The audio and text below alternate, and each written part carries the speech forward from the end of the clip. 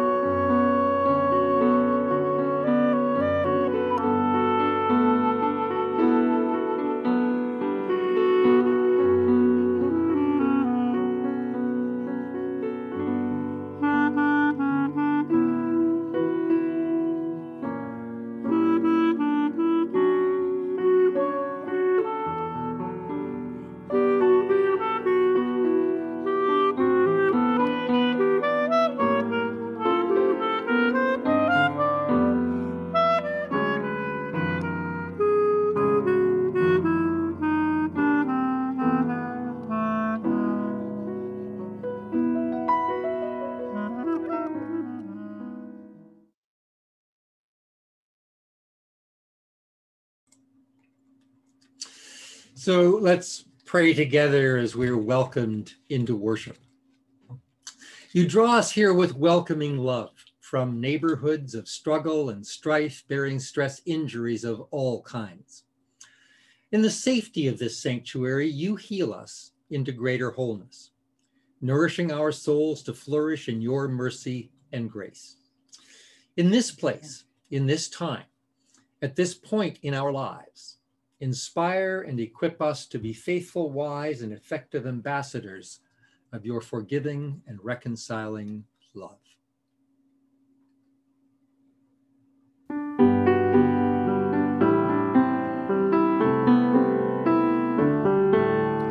Jesus Christ, we find the light to guide us into ways of blessing friends and strangers we meet throughout our days. May we be filled by God's great love in this revealing space and flourish by the Spirit's power in His abiding grace.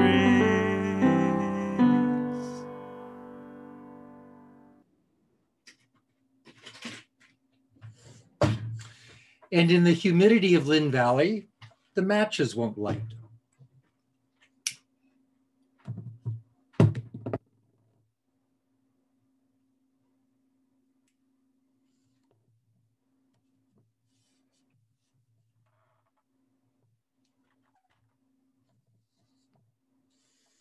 And I just happened to buy a lighter yesterday, so that would be a providential act.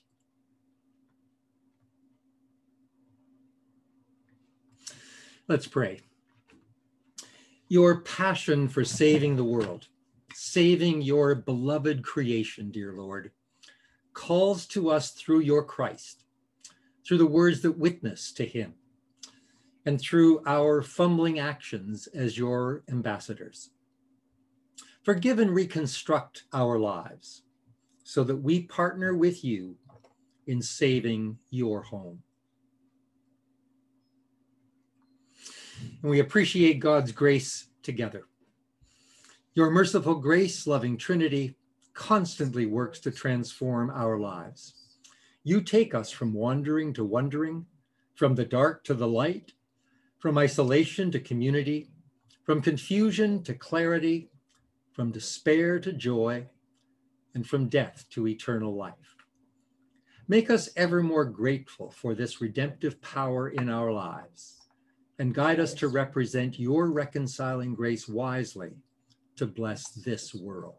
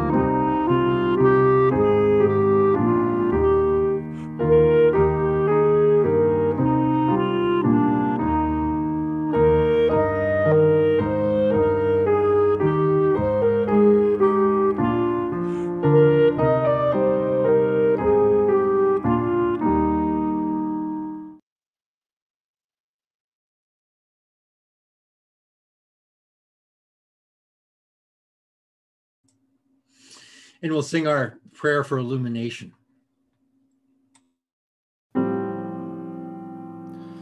Speak, O Lord, as we come to you to receive the food of your holy word. Take your truth, plant it deep in us, shape and fashion us in your likeness.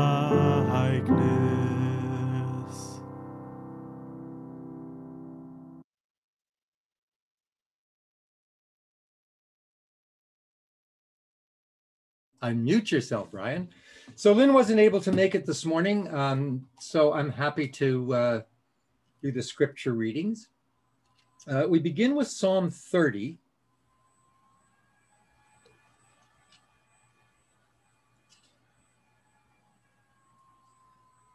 A psalm of thanksgiving for recovery. I will extol you, O Lord, for you have drawn me up and did not let my foes rejoice over me. O Lord my God, I cried to you for help, and you have healed me. O Lord, you brought up my soul from Sheol, restored me to life from among those who had gone down to the pit. Sing praises to the Lord, O you, his faithful ones, and give thanks to his holy name. For his anger is but for a moment. His favor is for a lifetime. Weeping may linger for the night, but joy comes with the morning. As for me, I said in my prosperity, I shall never be moved. By your favor, O Lord, you have established me as a strong mountain. You hid your face, and I was dismayed. To you, O Lord, I cried, and to the Lord I made supplication. What profit is there in my death if I go down to the pit? Will the dust praise you? Will it tell of your faithfulness? Hear, O Lord, and be gracious to me. Lord, be my helper. You have turned my mourning into dancing.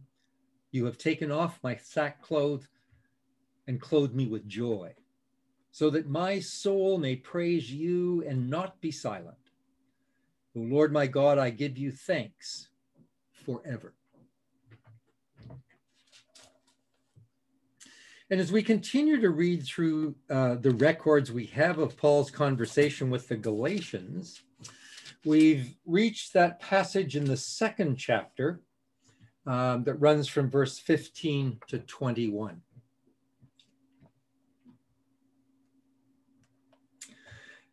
We ourselves are Jews by birth, not Gentile sinners. And yet we know that a person is justified not by the works of the law, but through faith in Jesus Christ.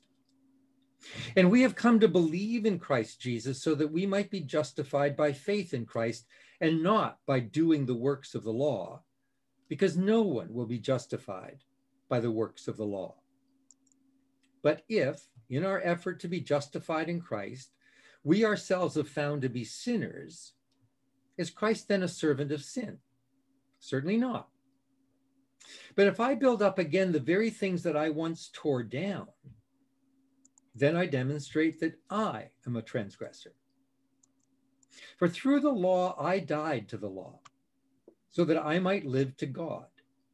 I have been crucified with Christ. And it is no longer I who live, but it is Christ who lives in me. And the life I now live in the flesh, I live by faith in the Son of God, who loved me and gave himself for me. I do not nullify the grace of God. For if justification comes through the law, then Christ died for nothing. This is the written word of God, a witness to the living word, Jesus Christ, understood through the witness of the Holy Spirit. Thanks be to God.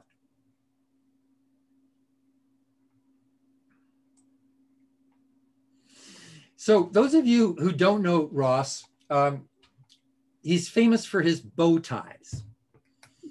And I was trying to blow this up and it got a bit fuzzy, but is it Calvin or Knox? It's Calvin. It's definitely Calvin. Yeah, it's pretty awesome, eh? John Calvin bow tie. No kidding. I love it. And if you ever go to Ross's office, and I would encourage you to make an appointment with Ross and just go talk to him, because he's a neat guy to talk to.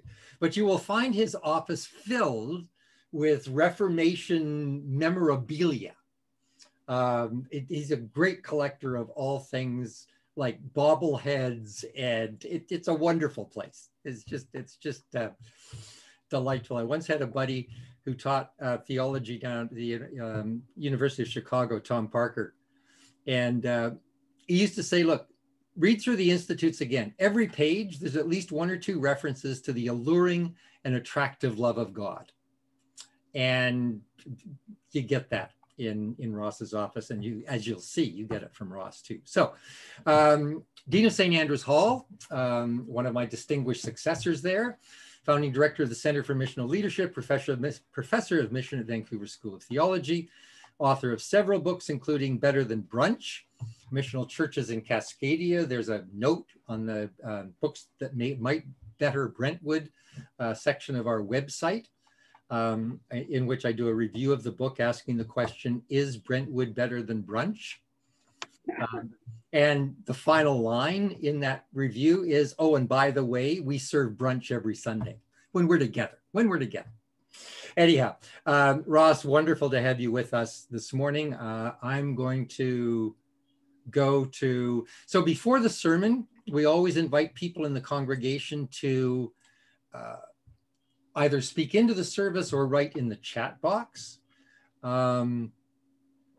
their understanding of a word that relates to the sermon. And so this morning, what comes to mind when you ponder the word salvation? What comes to mind when you hear the word salvation?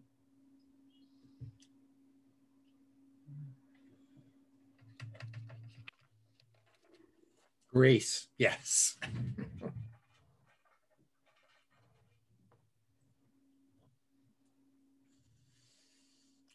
To be freed, yes. Key theme in Galatians, Victoria. Thank you for that. God's plan for his creation. Yeah, thanks, Reg.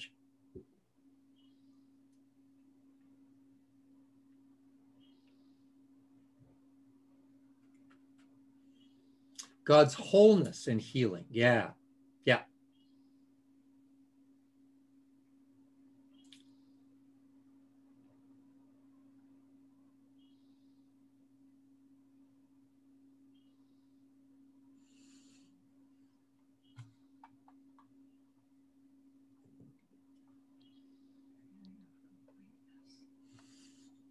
Feeling of completeness.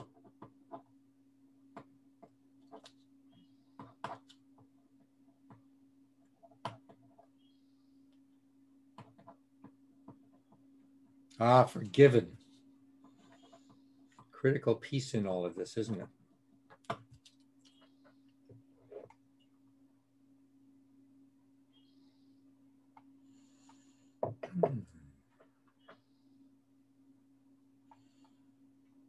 Grace upon grace, given freely and completely to all without barrier or condition.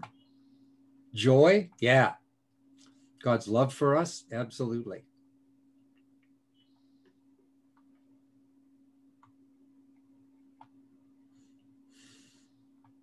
Good, well, don't hesitate to continue to write ideas into the chat as we move forward, and we'll make sure they all get saved and then recorded in the notes for the sermon that Ross will send to us and we'll post on the website. And so let us move on to the sermon. And Ross, you've got PowerPoint slides, so I'm going to stop this share and we'll switch to your share. Terrific. Thanks so much. It's just really lovely to be with you. Thanks to Brian for the invitation to worship. And thanks to Brentwood for the way in which you have supported and cared for so many who are leading in the church. And in particular, Dan, who is such a blessing to us at St. Andrew's Hall as our chapel musician. Fingers crossed and raised to heaven. We think we'll be back in person in September, and it'll be so good to have Dan back at the piano, but he did a great job of recording, and of course often would draw in Ben. Ben, we're just delighted to have you studying with us this fall at the Vancouver School of Theology. So what an interesting passage. I had a lot of fun this week sitting with this passage and wrestling with it and trying to figure out how best to spend our time together as we were looking at Galatians 2. I love that you're reading through Galatians. So where to begin with this passage? So I think we had talked about, there's a couple of questions that you suggested we focus this around, if that's okay. That's brilliant. And I wasn't sure when we were going to get to those. So I don't have those on slide. If you have those on slide, feel free to put them up, or I could pop them in the chat box. Okay, let me just, I'll read them. Yeah, great. So, and then you can take it wherever you want to take it. Sure. in fine Brentwood tradition. So spoken or unspoken, what are the assumptions that we make in the church about who's in, who's out, and why? And obviously this is an important issue in our denomination, if not within the church worldwide today. So who's in, who's out, and why? Yeah, thanks for that. And so, you know, when I was thinking about the passage for this week, and we'll get to that in a few minutes, clearly there is a debate in the early church about who actually counts as someone who is saved by and through the grace of Jesus Christ. And I think that has continued generation after generation. The labels change, Jew and Gentile back then. They continue to change down through the years, whether it be Protestant, Catholic, today, gay, straight, and so forth. There's always these demarcation lines about who's in and who's out. And I think, you know, one of the challenges is for us to always have a posture of humility, knowing that God's the arc of God's justice is towards inclusion. God is a God of wholeness, of healing. God is one who longs to be in relationship with human beings. And human beings, being human, are sinful by nature. I am, we all are. We know it's a fallen world. But the story of the gospel is one of redemption, of repairing what is broken. And I think that the who's in and who's out one, I think about many years ago. Ross, did you? Go ahead. I'm sorry. I wasn't sure whether you wanted the slides up now or because they aren't up. Yeah, sorry. So that's more for if having me present the sermon time later. So that's that. Yeah, no problem. Okay. So this question of who's in and who's out, I think we could all tell stories of the real challenge of where we draw those lines. I can think of a congregation on the North Shore that was a very conservative, closed congregation. And it had a very clear understanding of who is in and who is out. And it eventually dwindled down to its last 4 members. And I remember an elderly couple in their 90s were 2 of the 4 that were last left. And they came down to the church that I was serving that theologically was not at all aligned, but it was within walking distance of their condo. And they just seemed to be happy to be in church. But I later found out that church was sold and turned into condos, which happens. But I was talking to the real estate agent who did the deal, and he was sharing that the conditions were that he could sell the church building to the highest bidder, but the only condition was he could not sell it to another Christian church because they had the pure gospel. I just remember being so hurt by that, thinking, like that's the worst of who's in and who's out, right? That we will go down to our end trusting that our human-made kind of distinctions between who belongs and who doesn't wins the day. So now they were lovely people, we're happy to have them, but it's that kind of collective who's in and who's out that I find really challenging. Yeah, that's good. So maybe we should go to your slides. Yeah, great. Yeah. Terrific. Now I've prepared like a bit of a teaching time. Is that what you had in mind, Brian? Is that okay? Yeah. Okay, good, awesome. With an interview sermon, speaking in different churches, sometimes it goes different ways. So I don't want to overshare, but I do certainly want to share some reflections on this passage today, because it's such a good passage that you've given.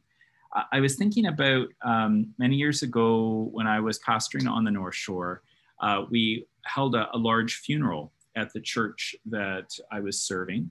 And it was a really tragic funeral. A young mother in her 30s was killed in a ski accident in Whistler. Yeah. We all know that happens from time to time. Really unexpected, kind of a freak accident. And as hundreds of people filed out of the sanctuary, there was one young woman who sat in a pew for a long time, wiping away her tears. She came up and shook my hand and thanked me for the service. And she paused at the door to mention, just how devastating her friend's death had been, how she was holding her kids closer, and how comforting the words in the funeral were to her. And then she hesitated. I still remember this. And she said this: I'm feeling like I need faith, like I need God right now, but I'm not quite sure how it works. I haven't been to church before. I wonder if I could come on is it a Sunday, I think you guys have your service, and how does that work? And I was kind of processing all of this. And then she said, can I just show up, or do I need to be sponsored in? Is it like a private club or something? I just remember thinking, wow, of course, I assured her, and what you would do, all of you, I assured her she'd be most welcome. And then I silently prayed that our hospitality and our living out of the gospel, if she showed up, would be sufficient, right, to minister to this grieving person. And she did show up the next Sunday. And the following Sunday, she brought her husband and her kids. And over the next few years, I watched as they continued to explore in community what it meant to follow Jesus and who God was, both with them and for them in Jesus Christ. But on the day of the funeral, as I stood at the back door after that young woman had left, I reflected on her question she asked on whether she could join the church or if it was a private club she needed to be sponsored into. I began to think, every church I've served, and think all of us in Zoom worship today, all the different churches you've belonged to over the years, we always hear that we're a friendly church. I'm still waiting to be invited to preach at a church where they put up signs saying we are the unfriendly church. I will report back to you, friends, if I discover that church. But I think about congregations I've served from the Maritimes through here to BC. Everyone claims to be friendly, and yet this young woman still had to articulate the question, would she be welcome? How does it work? Is she sponsored in? I think in many ways, that's what's at stake in Paul's letter to the Galatians. Who's in, who's out, and why? Now, you've been looking at Galatians, and so you know that it's a densely worded conversation that we're eavesdropping on here from 2021, looking back between members of the early church. He's probably writing this letter, it's a bit of a guesswork here, somewhere between 48 and 54 AD, likely from the city of Ephesus. Galatia, as you may know, is part of the larger Roman province of Asia Minor that we simply call Turkey today. And this is on his first missionary journey. So he's kind of the sidekick to Barnabas here, a little bit like Batman and Robin. And when you visit places in Galatia today, you can go to places, I visited a little place called Poseidon, Antioch. Ephesus, of course, is not part of Galatia, but part of Turkey, and it's crowded with, cruise ship passengers and stuff. But Poseidon, Antioch, there's almost no one there when you go. And it's the place of Paul's first preach, where Barnabas kind of gives him the nudge and says, okay, you're on. And he begins to practice proclaiming the gospel. And as he plants these churches with Barnabas, he continues to be able to follow up with them and to try and figure out how best to serve these churches. But often I think when we read the New Testament, we assume Paul is such a dominant figure that he was seen that way in the early church, but there were so many preachers of the gospel being sent out, almost like we send so many missionaries around the world today, and keeping a consistent message is tricky, right? And so obviously here in the letter to the Galatians, there is a problem with other preachers of the gospel who have arrived. And these fellow Jews like Paul insist that God's work through Jesus means that the Galatians, who are Gentiles or non-Jews, like all of us, I assume, in worship today, that they need to convert to Judaism's traditions in order to be a real Christian, specifically circumcision, certain calendar events they should follow, and dietary restrictions. Well, you've been reading, so you know that Paul is furious, right? And he writes a complex theological argument to those in this house church or churches in Galatia, urging them to stop following this new teaching and instead to understand that to embrace the law as Gentiles is to deny the complete sufficiency of God's work for salvation. And he illustrates how this very issue is not limited to the guest preachers in Galatia, but then he tells them about an incident that I hope you've had a chance to study as you've been reading through Galatians. He looks backwards in time to Antioch of Syria.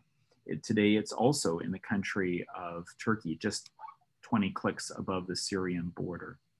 And it's a really helpful part of the puzzle as we're in this conversation today and we're wrestling with what is Paul really meaning in this really dense scripture that we've read. And so, of course, we realize that Paul is deeply steeped in Jewish tradition, a Torah scholar, and he has this powerful transformative encounter with the risen Christ on the road to Damascus, right? And it turned the early church's most zealous persecutor into its most effective evangelist. In Paul's missionary work, he participated in the Holy Spirit's work of taking the gospel from Jerusalem to Judea to Samaria to the ends of the earth. And this outward movement of the gospel, translating across cultures and various publics, meant that those who were not Jewish heard the gospel that a crucified Jew now ruled the cosmos. And through this crucified Jew, now the world is being reconciled unto God. An incredible message. It was paradigm breaking, life altering, boundary crossing. It was a message of reconciliation and redemption. And Paul himself, of course, is an observant Jew. He understands how difficult it was for those in Jerusalem, members of the early church, to comprehend what God had done and was doing through the life, death, and resurrection of Jesus. So as, I don't know, shall we call him a proto-Presbyterian? Paul follows good process. He goes to Jerusalem. He attends an early version of General Assembly, and he brings an overture to change the doctrine of the emerging way of Jesus we call the church. And it's all recorded in the same chapter of Galatians. Perhaps you guys had a chance to look at it as you've been working your way through Galatians. So we have this recording. Don't worry, I'm not going to read it, but it's there for you to scan. It's a recording of what happens when they go to Jerusalem, right? And there's this whole kind of gathering like a general assembly, and he receives he receives the blessing of those who are there, and all is well.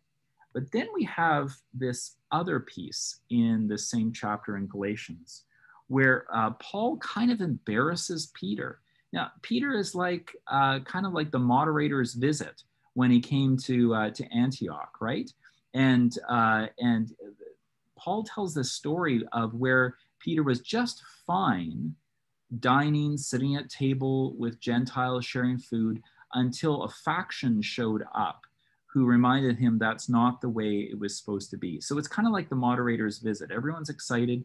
Peter the Rock comes to Antioch, embraces all their ministry programs. He helps in the food bank ministry, gets on the floor and has fun with the kids at Messy Church, takes a hearty helping at the congregational potluck dinner, preaches about God's inclusive love revealed in Jesus. And then as these folks arrive from Jerusalem, I don't know, maybe they're the follow-up team, who knows? They're shocked at what they see, Jews and Gentiles mixing freely in the name of Jesus. It's outrageous to them. And Peter, under pressure from these visitors, perhaps worried a little bit about his reputation when he gets back to head office, withdraws from table fellowship. Well, Paul is the kind of guy who simply says what polite Canadians think, but often fail to verbalize. He tears into Peter, essentially challenging the moderator's ruling in polity terms, and reminds everyone of the right hand of fellowship and the decision made properly in Jerusalem.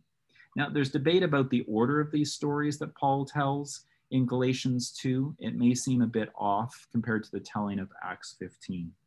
But what was really important here is the understanding that this is really a part of what Paul is describing in the Council of Jerusalem in Acts 15:1. That's a significant turning point in the life of the church towards inclusion.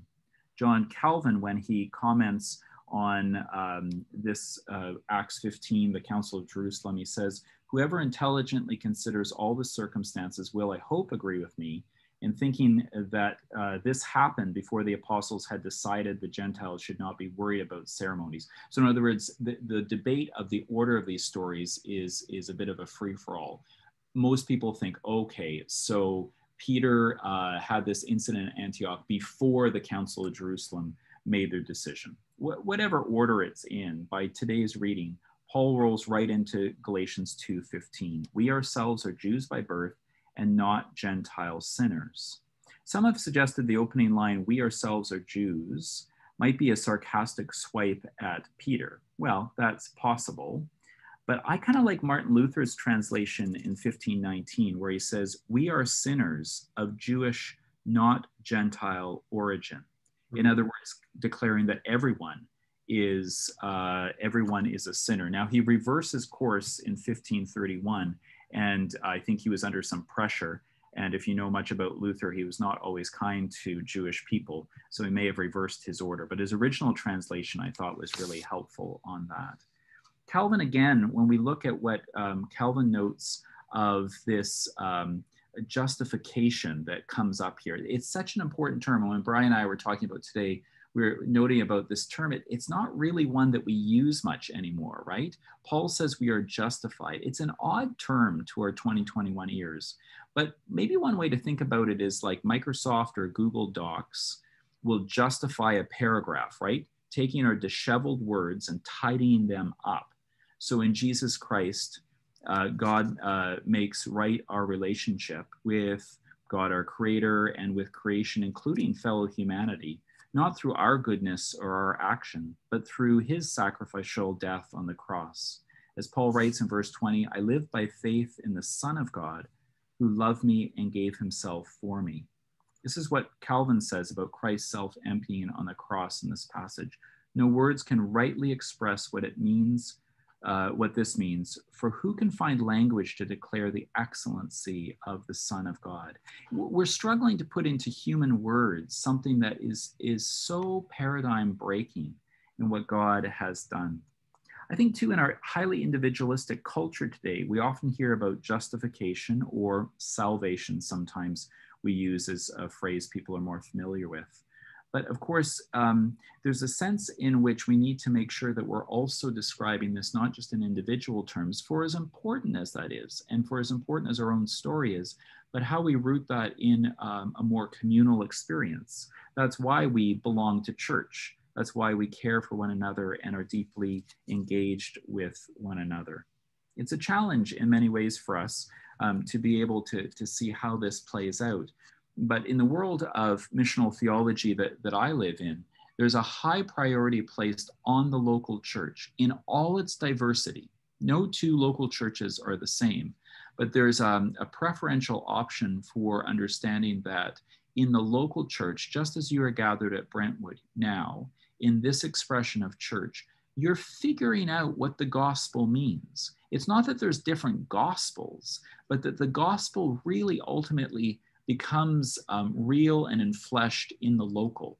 And so that's why all the distinctives that you have as a congregation are important, just as they are for a church down the road. There's a sense in which we have to work out together what salvation means. You know, there's a sense in which we don't do this alone. That's probably the most encouraging piece that I find in working with churches, is trusting that God, Father, Son, and Holy Spirit is always active in the world and continually surprising us in God's activity. Now, I was reminded of that just a couple of years ago. I was speaking at a church in Edmonton and ordered up an Uber, and was waiting on the church lawn. The Uber pulled up, and the driver had a shaved head with tattoos, a big leather jacket on. He was hunched over the wheel, ready to go. I smiled, said hello, and then settled into the back seat, reaching for my phone to check emails. To be honest, I was making assumptions that this driver would not really be in the mood for talking. Just one block later, he kind of looked at me in the rearview mirror and he said, what were you doing at that church? Uh-oh. I said, I was speaking at a conference. So you're a Christian? He asked. I thought, oh, here we go. And Brian and Jim, who are on this Zoom call, know as clergy, one of the dangers is when people find out you're clergy, they just kind of dump all their bad experiences of church on you, to which those of us, if you want to see behind the curtain, most of us as clergy say, you know, take a number or get in line. We've got our beef with the church too. We've got our experiences, right? So I was thinking, here we go. This is going to be one of these stories. But no, he said, that's great. I'm a Christian too, but only recently, he said. Wow. I said, okay. I put my phone away. I said, tell me about that as we're driving along. He said, well, my life was really messed up and I wasn't really a good person at all. I did things and said things. Well, there was just no way I could ever fix it on my own. I was facing a bad divorce, owed a lot of money. My kids hated me. I just realized one day that the world would be better off without me. So I went into a garage with my hunting rifle and I decided to end my life. I was thinking, jeepers, this guy's driving me very fast along a highway. I don't think I could bail out if this story goes the wrong way. I drove in silence for a moment. And then I said the obvious, duh. I said, well, you're here. So what happened? And very calmly, he said, Jesus showed up. I said, wow, tell me more. He said, yeah, just before I was going to follow through, I saw Jesus. And he said, don't do it. I love you. And so I set down the gun and Jesus gave me the biggest hug I've ever had in my life. So I joined a church after that. My whole life has changed in that community. People who know me or fear me from before don't even recognize me today. They said, you've changed. And I say, nope, Jesus changed me. So friends, Jesus alone justifies. He's on the loose, calling, healing, saving people, redeeming the whole creation. May those who hear his voice and feel his embrace find as wide and warm a welcome in the communities that bear Christ's name. That was great. Thanks so much, Ross. My pleasure. And we look forward to hearing what kind of questions get provoked by that among Caden and Ben as we get ready to do our podcast based on your sermon in a week or so. So thanks again for being with us and digging into that question of who's in and who's out and why. Great, great reflections. Let me pull up.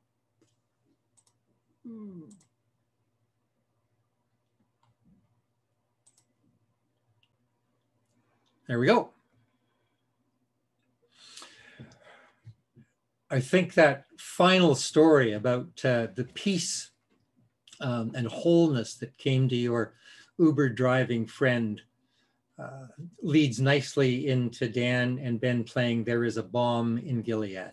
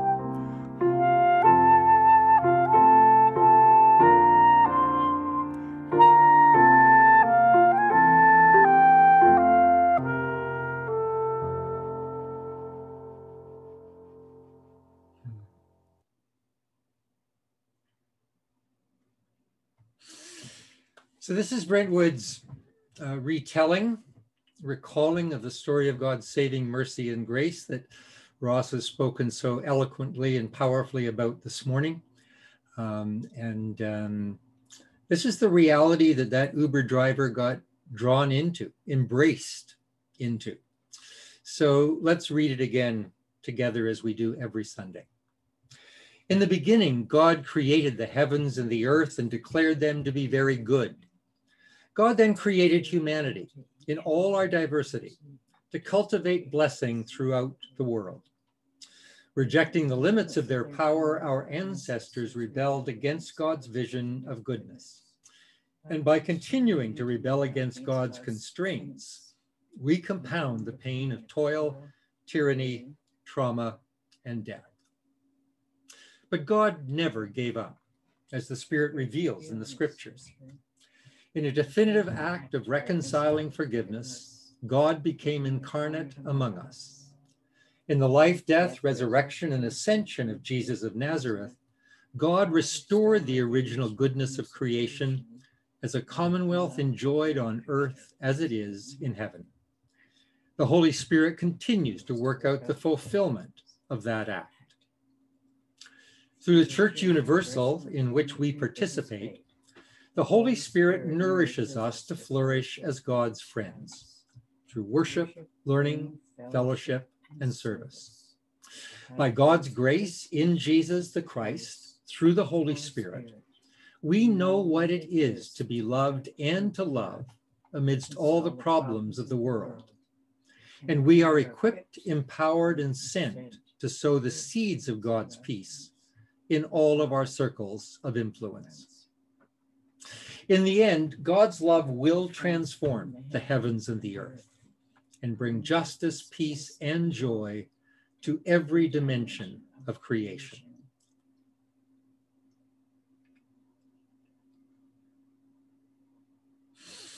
So just a few comments about what's going on around Brentwood these days, at and through Brentwood. We'll finalize our plans for gathering together again in person at our next session meeting, should be in the next week or so, taking together into consideration all of the public health protocols.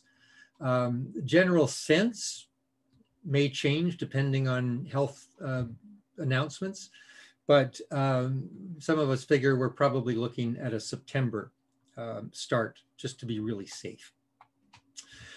We haven't received, remember we put in an application to the Presbyterian Innovative Ministries Fund to fund the composing and production of 52 songs for children and their families and congregations that would convey the message of the gospel over 52 key scripture passages. These are the ones that Dan and I chose back in, 2013 now, for a series of sermons running from Genesis to Revelation. And so we're looking at kind of doing a Mr. Rogers kind of song with them. We put in an application to PIM.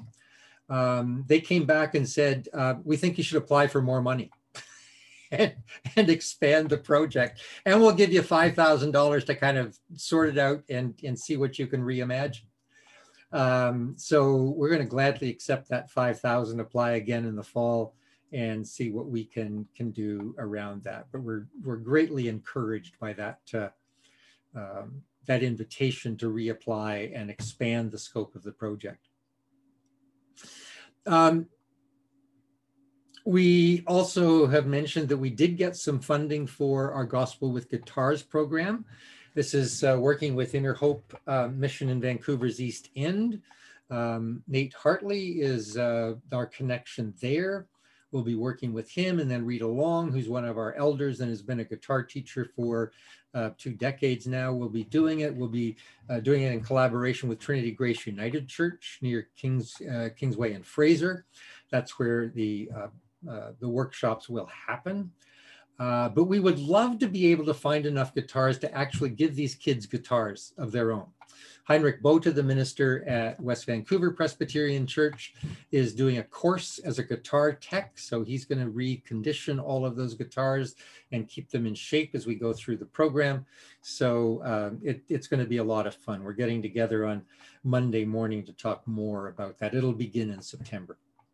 And so we've got funding from the Cook's Fund through the fall, and then Trinity Grace is going to fund the second half of it in the spring. The other thing to say is keep really safe through this heat wave. Just take care of yourself, drink lots of water. Conrad Good's wife, Emily, so Desmond's mom, is a doctor. And one of the things that she suggested that Conrad emailed us this morning was just take some fruit juice and mix it with the water. And that'll help you get your electrolytes. So you don't have to go out and buy Gatorade and all of that sort of stuff, but just take a bit of orange juice, mix it with your water, and that'll give you the electrolytes as well as the hydration. So great advice. Thank you to Emily for that. The usual events during the week, our Bible study. Ross, I think you know Elizabeth Jones in Montreal. So Elizabeth did a 2-page summary of her doctoral thesis on using Midrash for us. And in that, she talks about following the white rabbit down the rabbit hole, Alice in Wonderland.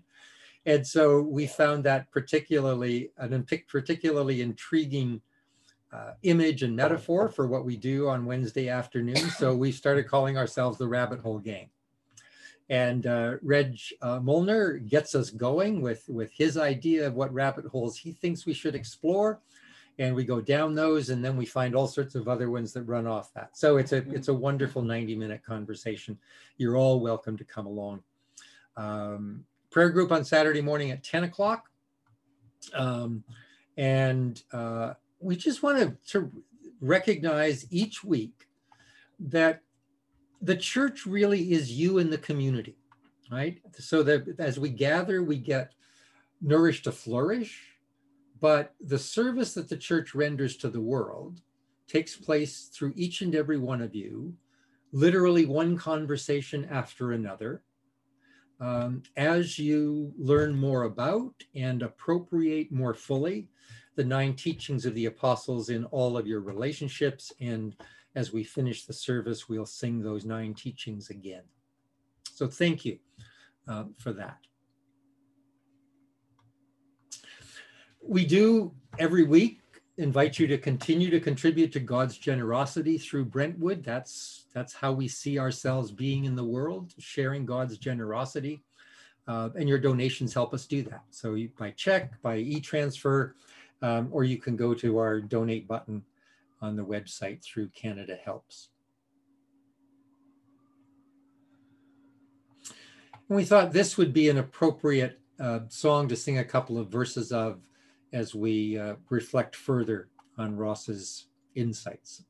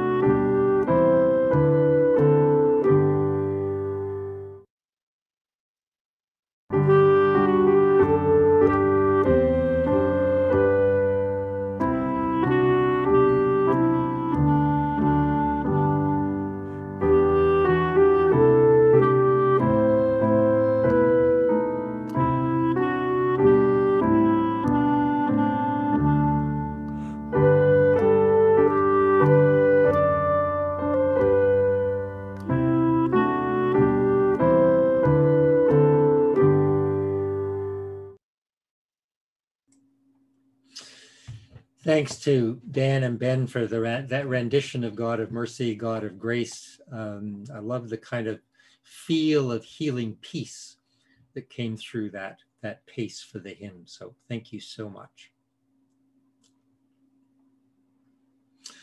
Let me pull up the chat again. There we go. Please feel free as we begin our prayers of the people to write those prayers into the chat, to speak them into the worship service. Given what we have been confirming and discovering over the past couple of weeks, there will certainly be, I would imagine, references to traumatic events. And as I'll say in a couple of minutes, there will also be references to suicide in our prayers this morning. So please take note of that if any of that might trigger you. Rick Thompson. So Ross and those that have joined us this morning, perhaps for the first time, Rick is a good friend of Reg's, lives in the States, is awaiting a double hand transplant. Has been for months and months and months. It keeps getting postponed because of COVID needs. And so we keep him in our prayers every week. And of course, the residential school families. Victoria, your daughter Ruth and her unborn child to be delivered on July the 10th. We will keep that in our prayers and for a safe delivery. The homeless dealing with the heat. Yes, Mary. People facing challenging medical procedures. Oh my gosh, I didn't realize that. Lynn Dukey's daughter has broken her ankle. Ouch. And there are others. One of our grandsons is going in for a surgical procedure this coming week. So we ask your prayers for him. Another of our grandsons, 2 friends have overdosed and 1 has committed suicide in the past 3 or 4 weeks. And so that's hit him particularly hard. Prayers for he and his network of friends. There are people within the congregation who are undergoing various treatments for various diseases, and so we keep them in our minds. Reg, yes, the nurses and the caregivers, people that we take for granted. People like Vanessa Boadu, who works down in the COVID ward down at St. Paul's Hospital. Simon, yes, dealing with depression and anxiety, and certainly in our networks and relationships with the jazz community, we encounter many who are living with and through those conditions, and we try to be an encouraging and healing presence with them. And Pam, Indigenous peoples are, as Reg mentioned as well, coming to terms with the unmarked graves. My hunch is that we are just seeing the tip of the iceberg in confirmations of those graves on the sites of residential schools, and learning how to be with our Indigenous kin in their re-traumatization and grief over that will be a challenge for many of us in the church who have bought into modernity's project of fixing everything. And there are no easy fixes in my sense.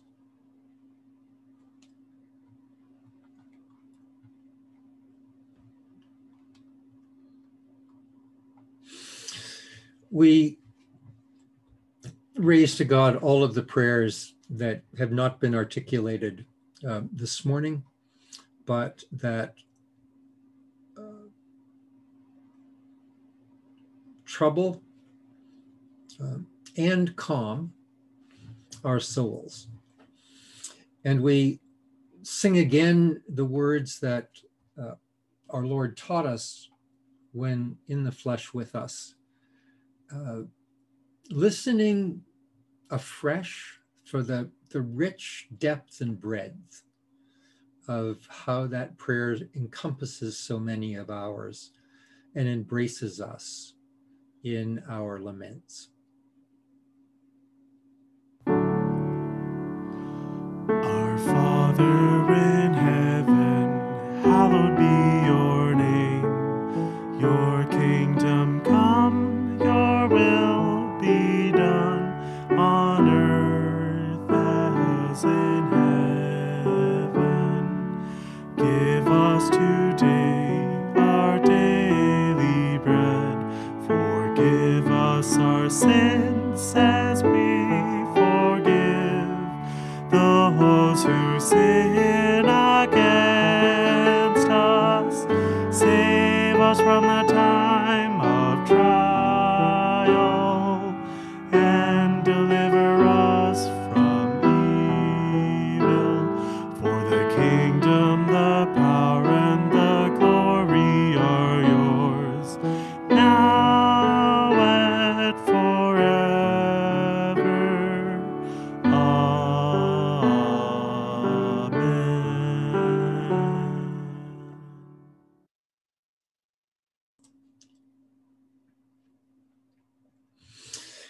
So this is the little song that we've composed here at Brentwood, based on Galatians 5. We call it the 9 Teachings of the Apostles. We take the language in the most of the English translations, which talks about self-control and self-mastery, and improvise with it a little bit, because there is an older meaning of the Greek that has to do with composure. And we think that sense of composing ourselves with and in the presence and for the purpose that God created us helps us think about it in a slightly different way. So we'll sing it 3 times, good Trinitarian stuff, to receive it, to enjoy it, and then to think about how we might share these teachings as we go forth into God's world.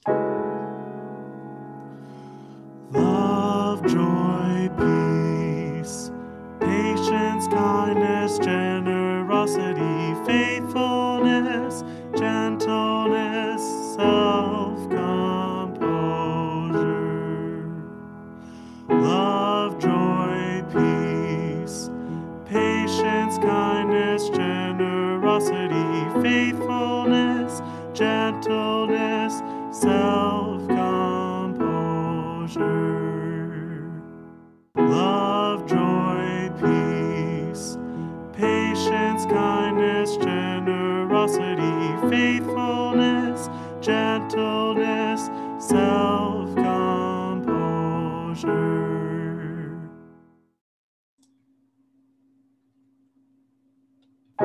Oops, there we go. Let's pray. Our home is with you, dear Lord, through your hospitality, hope, and healing. So restore us ever more fully into your kinship as Father, Son, and Holy Spirit.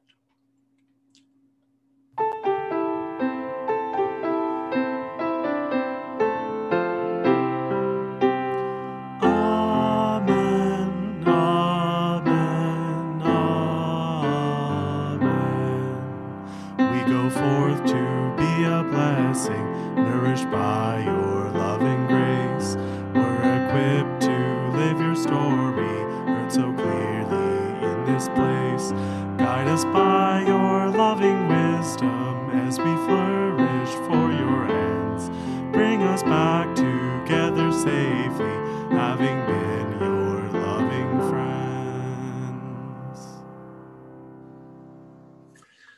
friends. So Ross and Victoria, I think you may not have seen, the ones who haven't seen this painting yet.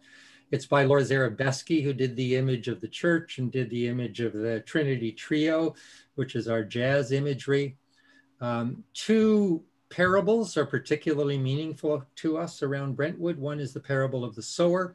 The other is the parable of the prodigal son, as you may have seen in some of the other pictures. Laura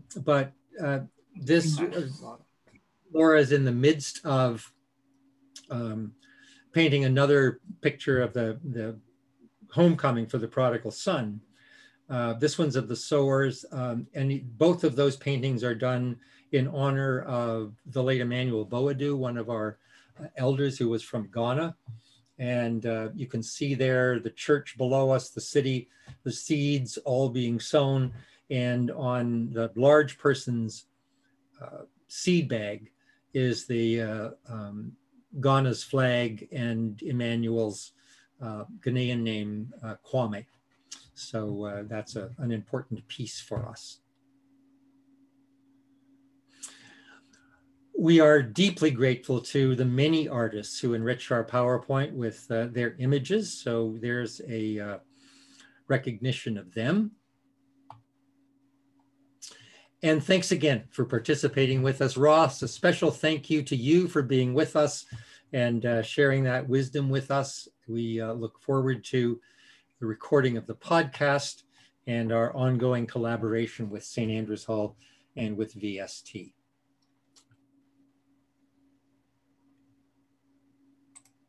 God bless all.